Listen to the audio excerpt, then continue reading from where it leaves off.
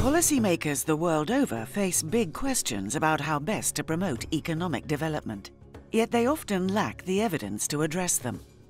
The challenges of poverty, the challenges of a growing population who need jobs, and the challenges of tight government budgets all make policy-relevant research critical.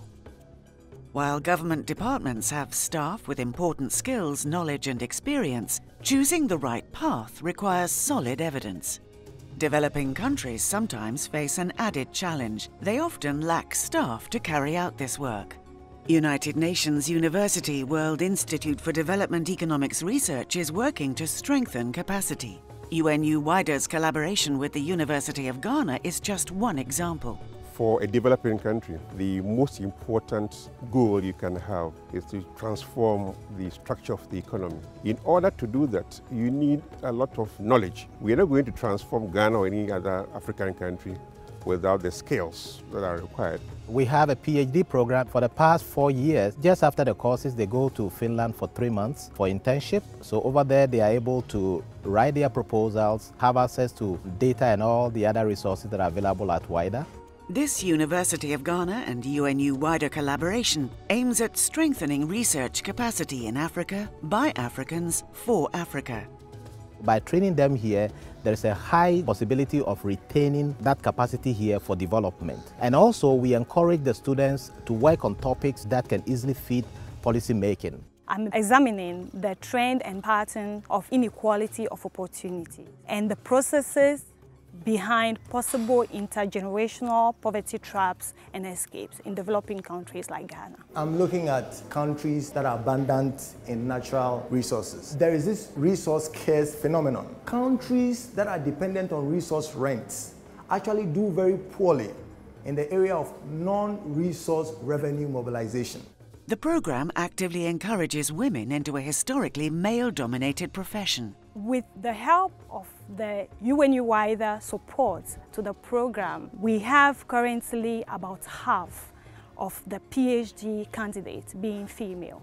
Ultimately, these initiatives would benefit the economies of West Africa. We have students that are coming in from Sierra Leone, we have students coming in from Nigeria. They should be going back to their countries to participate in further training there and also in policy making. This program is part of a series of UNU-WIDER programs aimed at strengthening capacity. Many of these include prolonged stays at UNU-WIDER in Helsinki. Visitors are able to access world-class resources and gain exposure to the cutting edge of the development research community. Visiting scholars have the chance to collaborate with other experts in the field, while PhD students can also develop their skills under the mentorship of established development economists. One of the things UNU-WIDER does is facilitating the scholarship of young economists from developing countries. I am one example. At the heart of these exchanges are long-lasting ties that foster learning across generations, regions, and areas of expertise. Learning that flows both ways, from south to north and north to south. In Vietnam, young researchers are working together with UNU-WIDER staff on fieldwork to try to understand the causes and consequences of inequality in the region. In South Africa, government researchers collaborate with researchers from all over the world in harnessing one of the most advanced databases on firm activity on the continent. This tax data is incredibly useful. It's much better than any other data we could have to try to evaluate this kind of a topic. I've seen my economists in my unit grow dramatically from the exposure that they've gotten with these international researchers across departments and with more senior policymakers really opened up. Across the Global South, the SouthMod project provides training and support on how to model the economy and combines it with experience and insights on the ground. So on the basis of this model, we were able to simulate and be able to understand what are the likely options and what would it cost government to implement such measures. Over the last 3 decades, many thousands of economists at varying stages in their career have benefited from capacity-strengthening initiatives. The Deputy Governor of the Bank of Ghana is just one of them.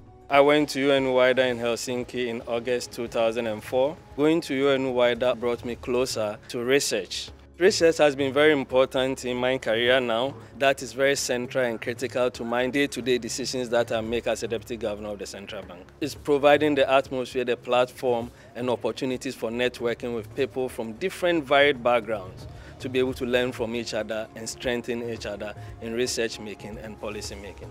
With its commitment to creating and sharing knowledge for development, UNU-WIDER builds opportunities for research and collaboration around the world, each and every day.